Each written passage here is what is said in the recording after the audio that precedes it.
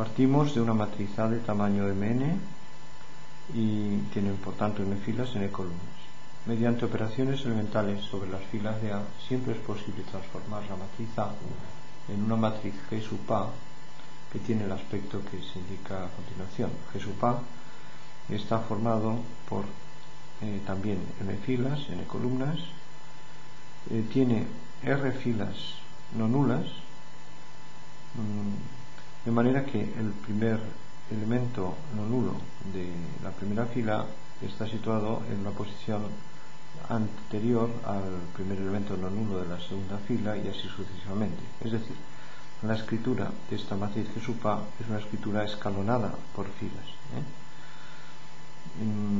Esta G sub A, que procede de A, siempre se puede decir que existe, por supuesto, pero no es única, en general no es única.